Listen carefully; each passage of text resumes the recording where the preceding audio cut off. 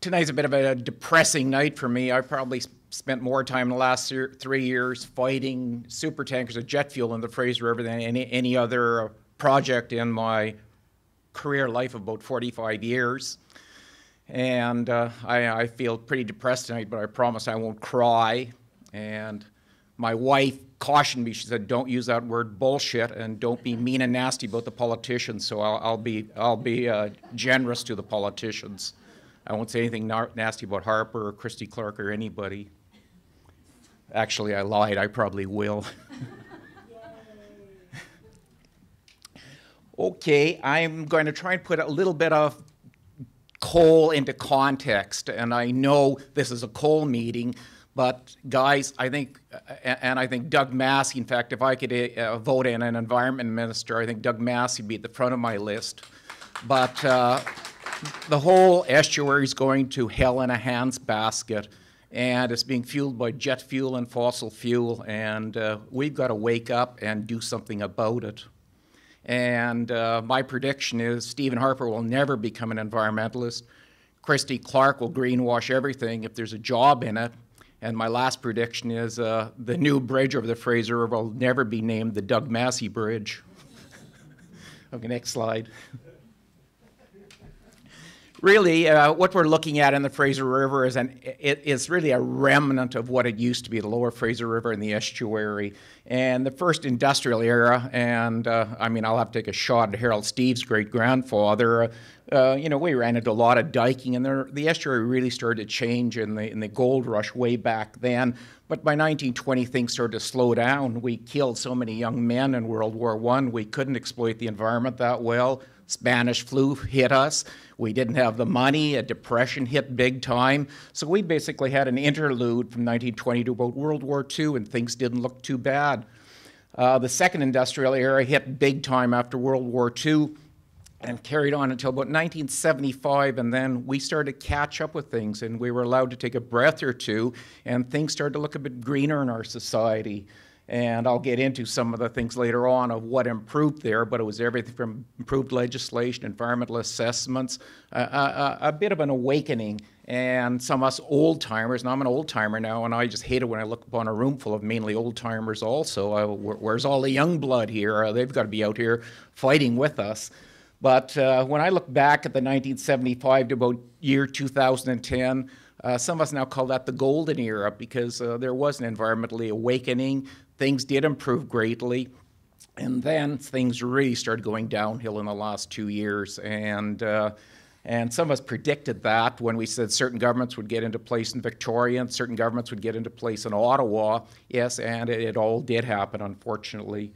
Now, the government in Victoria and the government in Ottawa has basically set us up for the third industrial era in the Fraser River. That started probably about 2 years ago, and we're just starting to see what those projects are going to be.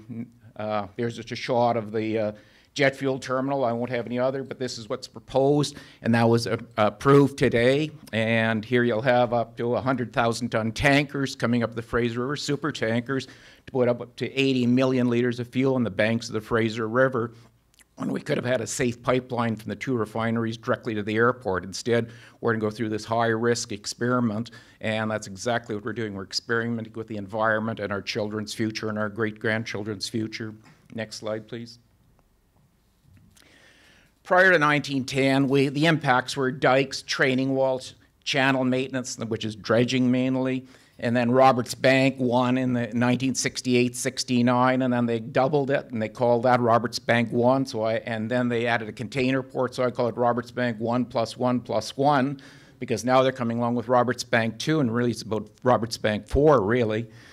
Tremendous industrialization of Lower Fraser, and a lot of effluents and sewage, and just a shot of what the remnant part of the river looked like, with very little marsh left, very little mud flat, and all the land base largely filled in, and houses or industrial area. We're dealing with a remnant of the estuary, and it appears as though if you're an environmentalist, just having 20% of the estuary left, well, I think you're being greedy, is what Robin Sylvester would say, or Harper. Why can't industry have more of that last 20%? And that's what we're up against right now. So we have to relate to that fact. And I don't care if it's a coal port, a jet fuel port, expansion of Roberts Bank. Largely, it's the same thing. It just depends what they spill and what they put into the air. After 2010, well, Roberts Bank Terminal 2 came along, and we knew that was brewing for many years. Surrey Coal Terminal, which is the cause of the meeting tonight. Jet Fuel Terminal, which was approved today. Fourth runway, they've talked about a need for a fourth runway in 20 to 40 years. That was several years ago, and they want to build that out in Sturgeon Bank, they proposed. And new bridges. And the stars have all lined up. We're going to have this new industrial era, and for some reason we've lost all our environmental legislation. I wonder why that happened. And suddenly there's this jobs, jobs. It's a blind agenda of jobs, jobs, growth, and long-term prosperity, and to hell with the environment, and that's where we are. Next slide, please. However, I'm accused sometimes of being doom and gloom, and maybe I've been around Dr. Suzuki too long. I actually worked with him for 4 years, so I've got to give credit to some things that did improve over the years. We did get improved sewage treatment. We did, and some people like myself worked hard to get improved habitat protection legislation in the Fisheries Act. Well, that disappeared with Harper and Bill C-38 last year, so that gain only survived for a few decades. FREMP, many of us got that into place in the 1980s. That was dissolved just several months ago, so now that's gone. A lot of restoration work was done, but most of the money for restoration has now disappeared. And but another gain is we did lose quite a bit of dirty industry in the Fraser River and the North aren't being gentrified. Fortunately, it's a loss of jobs at times, but some really dirty industries like coppers, the creosoting plant, CIL plant, TPL Industries, they did disappear from the river. So those are improvements. I know Finn Donnelly went down the Fraser with him once in his swim, and he said when he did the swim in the early 1990s, he said the north arm of the Fraser River actually tasted like creosote. And then when we went down the river in about the year 2000, 2001, he said actually he couldn't taste the creosote anymore. Well, most of these wood plants had been shut down and cleanups are in progress. So there were some improvements. Next slide, please. And I hope you looked at the last slide. It was better than this one of Roberts Bank. This one shows dirty water everywhere. That's because it's a artist drawing of what Roberts Bank will look like if Port Metro Vancouver gets their way. They never work when you need them. I was right.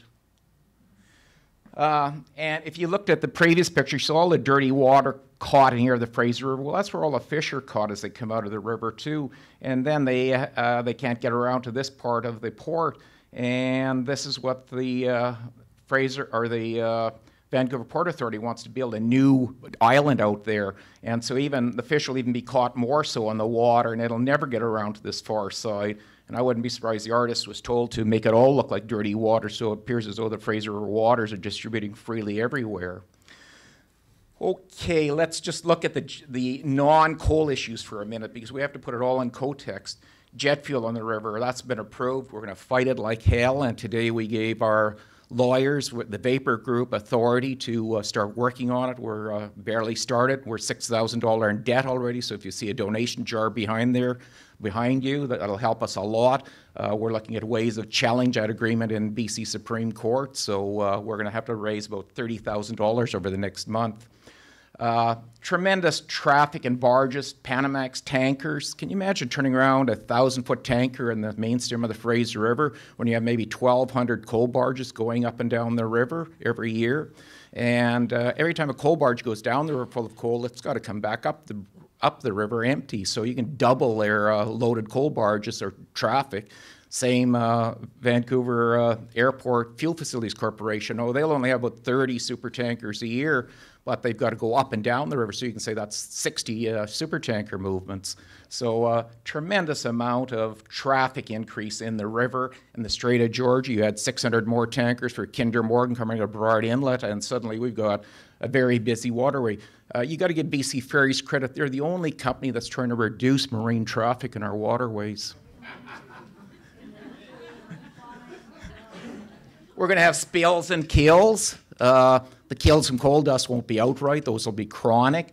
The kills and spills related to jet fuel will be very dramatic, and they'll be quite catastrophic. I visited Lemon Creek 2 months ago, and 3 months after the spill up there, 33,000 liters jet fuel in the creek, The stream reeked of jet fuel when I was 100 feet away from the stream seal, and this was in cold, wet weather, and couldn't find a single invertebrate, a caddisfly, mayfly living under any rock in the stream. They were totally destroyed, and basically 33,000 liters is pretty small in comparison to 1.7 billion liters. That's what's burned at the airport each year now. And that's what's going to have to come up the Fraser River. And the airport hopes to double this consumption of fuel due to ever increasing expectation of a bigger and better airport as part of the Pacific Gateway. The jet fuel is toxic, flammable, explosive. There's a tremendous human safety risk. It's not just fish and birds that are at risk. It's a tremendous problem, threat to humans and property along the river. And I'm amazed how that hasn't been a bigger issue with a lot of people. When we start lumping some of these things together, there's going to be a massive habitat loss. You can't fill in that much more of Roberts Bank and not expect a massive habitat loss.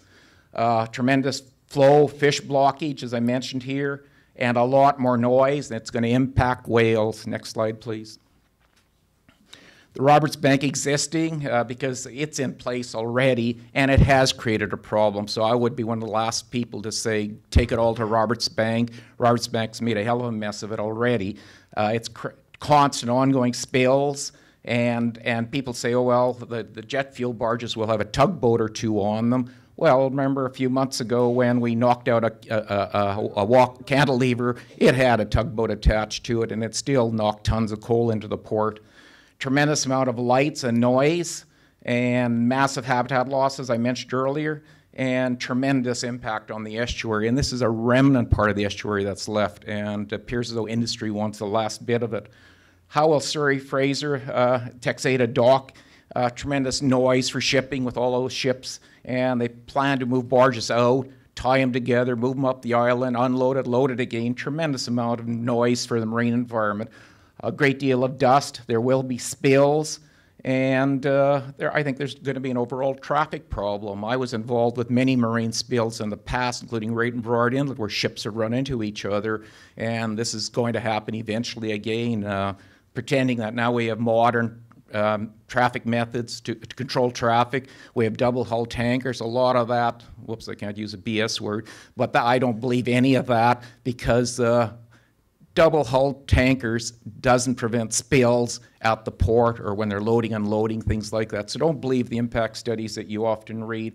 And there won't be any coal dust at Surrey Fraser docks. You've heard that. And they were going to have it under a building, and then people complained about that. Well, they're not even a pilot there anymore. It's going to come directly out of the train, directly into the barges. But if it's over 40-kilometer winds, there won't be any barges. So what does a train do? Sit in the middle of Bellingham, letting the coal dust blow off into Bellingham, waiting for the wind to die down? Don't believe, as mentioned earlier, don't believe a lot of the material that's being fed to you about how this Surrey Fraser dock's going to operate. A lot of it just doesn't make sense at all. And if you don't think there's dust, at the coal rally in New Westminster, October in 2013, just a couple of months ago, I decided to take a picture of Surrey Fraser docks on that day in question. Is that a picture of no dust at that dock? And there's no coal dust. And remember, coal is ground up. It's very fine. It doesn't settle out in water well. It gets in the air, it can fly a long ways, and it's very sharp particulate matter. It's the last thing you want to get into a fish gill or into your lungs. It just doesn't agree with sensitive lung or gill tissue. And here, incidentally, they're loading something that doesn't create dust. It's soybeans. Well, if soybeans is going to create dust, you can imagine how much more dust coal dust is going to create. Next slide, please. And here's some work. In fact, one of my colleagues who did this work is in the crowd tonight. We're both ex-retired fisheries people, and this work, it was done 40 years ago, if you can believe it. There hasn't been much done since, and with Stephen Harper in power, very little more of it will ever be done. But when DFO staff exposed crab to different concentrations of coal dust in Roberts Bank sands, because that was one of my first projects looking at coal dust at Roberts Bank over 40 years ago, the crab were put in aquaria and stirred up constantly, and they were kept in there for 22 days. And this is what we call lamellae, is really just the gill structure. That's basically gill tissue.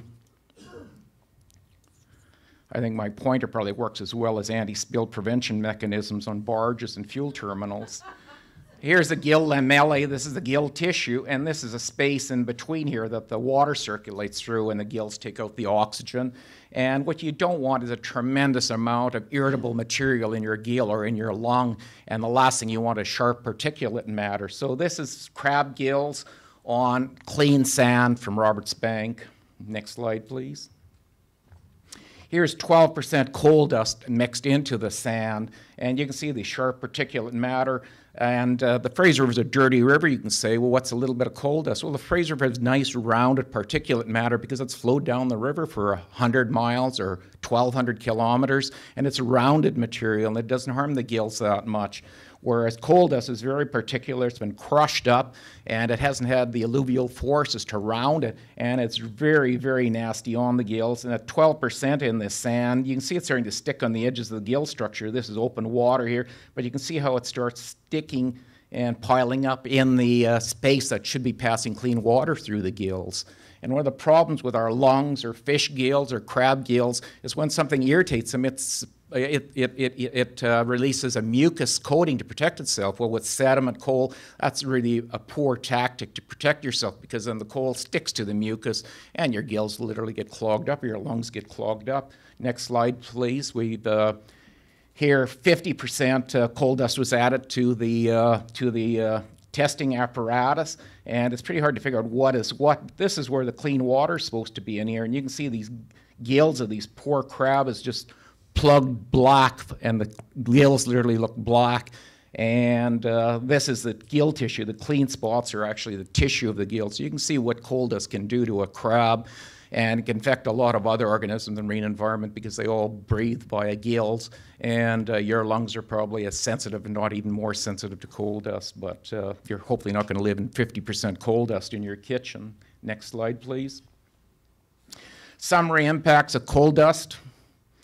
Habitat contamination. Harold mentioned that. There's no doubt about it. You're going to get it in the eelgrass beds all around the Roberts Bank Superport. There's many, many % of coal dust in the marine bottom now. Some areas you have more coal dust than you have clean sand, and that's supposed to be a rich habitat area for raising young salmon, a nursery ground, bird life, and that's where the young salmon also rear, and it's a big crabbing ground.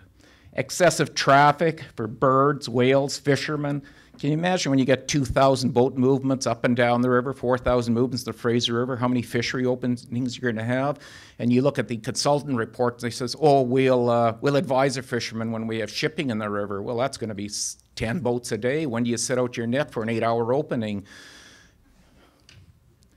Spillage issues. Studies have shown that when you have coal dust in the sediment, it affects their burrowing behavior. In fact, the more coal dust you have, the crabs just crawl under the coal dust and hide, and you can only see their eyes stick out for some reason. I don't know why. Whereas on clean sand, they come to the surface and they sit on the clean sand, I guess, where they can't be seen in the sand because it's similar color, whereas they don't have the color of black coal dust, so they hide under the coal dust. It affects their breathing behavior, and as we've seen earlier, as we did see in the earlier slides, it very definitely affects their gills. However, it's a cumulative impact of jet fuel, coal dust, Roberts Bank 2, new bridges, more traffic that has to be addressed. The consultants on the coal project that we're meeting about tonight have said in their report, whoops, I typo there, the project's relative contribution to cumulative effects, e.g. vessel traffic, is insignificant, the Lavalin report of last month. And this is where you could use expletives to dismiss much of that report, I think, whether it's human health or impacts on traffic. They say it'll only be 3% increase in traffic in the Fraser River. Well, I don't know if that's in one direction or if it's in both directions, so it's 6%. And jet fuel people say, well, we're going to affect only traffic by 1%. Well, if we could get rid of all of 3%, so 1%, so we'd have no traffic in the river at all. And this approach is totally unforgivable. It's sort of the old bologna analogy. You know, as long as you've got a big bologna sausage, you're happy, and you're willing to give away slice after slice because you've got a lot left. Well, soon you'll have nothing but the string left, and that's what the Port Commission's doing to the lower Fraser River. They're trying to turn it into a Rotterdam. Next slide, please. Why all of this now? And this is a chance for your political comments and questions.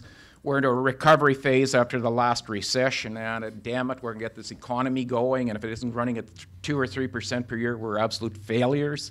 Jobs, growth, long-term economic prosperity, that could be in quote marks, that's our Stephen Harper agenda, and he used Bill C-38 to try and get rid of everything that was in the way of that agenda. And it's as though tar sands and everything else in Canada didn't prosper in the last 30 years when we did have a Fisheries Act and we had an Environmental Assessment Act. So you can see the government is quite ideological and almost trying to destroy concerns for public health and destroy all concerns for the environment, and that's truly unfortunate and it's unforgivable, and I'd say it's criminal, as our grandchildren will judge later on. He's neutered all environmental laws and Canadian Environmental Assessment Act. He's removed habitat protection from the Fisheries Act, and the Navigable Waters Protection Act now protects less than half of 1% of all waterways in Canada, and that was an important environmental protection tool. Then in Victoria, we've got the Jobs, Economic Growth Agenda of Christy Clark. And as I've just been reading the Environmental Assessment Executive Summary today, basically it's a greenwashing, and that's what I predicted Victoria would do. Of 120-some projects the BC Environmental Assessment Office has looked at, I think they only rejected 2 in the last 20 years. And I predicted that the jet fuel one would be yet another one that they would greenwash and approve, and that's exactly what she says in her report. It's quite embarrassing. She mentions all the jobs, and this is an environmental assessment, environmental certificate. In it, she talks about all the jobs it'll create, and that's more of a political statement, not an environmental review, but I probably expected that. And then the real boogeyman in that dark closet is an out-of-control Port Metro Vancouver. They are pushing growth at any cost. They don't care if we lose our farmland. Robin Sylvester even said farmland is just a emotional issue. It has no value. And yet if you look at television, Port Metro Vancouver is bragging about how they bring in 1 million tons of food a year into the harbour. Well, if Robin Sylvester would do his damn homework, he'd appreciate we produce almost 1.5 million tons right in the lower Fraser Valley. And it's odd how he's willing to write that off and import food from overseas. So it's an out-of-control port commission, and it's in a conflict of interest. They're doing the environmental impact reviews as allowed by Stephen Harper, and there are the developers, basically the judge, jury, and prosecutor. And why are we allowing this in Canada at this time? Next slide, please. Have we forgotten our Fraser River's natural heritage? Most of you would say no, but I'd say a lot of people have. There's something really wrong out there, and we can say, well, that's just the government. Well, one of the problems we have is 40% of the people can vote in a majority government, so we've got a problem with our electoral system, and that's what we have to work on. You just don't work on the environment. We've got to change the system that gets these people elected into office, but obviously not enough citizens care because, as some people say, we get the government we deserve. I don't buy that one. I never have. But we still have, Fraser River is still the world's largest and most productive salmon stream. Why are we not protecting it now? Why are we giving it away in our third industrial revolution, or evolution, or whatever you want to call it? It still supports major fisheries for First Nations, some commercial fisheries when the salmon do come back, and if you're a fisherman, you'd like to think, I can do something else better for a living.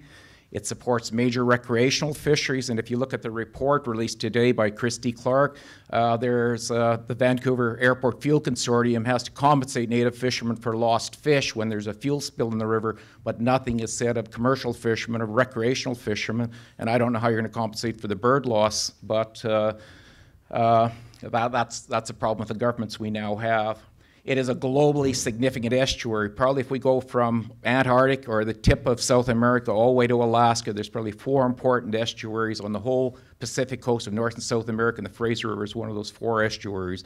Yukon, Copper River, Columbia, those are probably the 4 estuaries, and this is how we're treating our estuary. It is a key Pacific flyway. It's a resting and feeding area for our wildlife, and it's Canada's largest overwintering area for waterfowl. Let's treat it a bit better. Next slide. Thank you.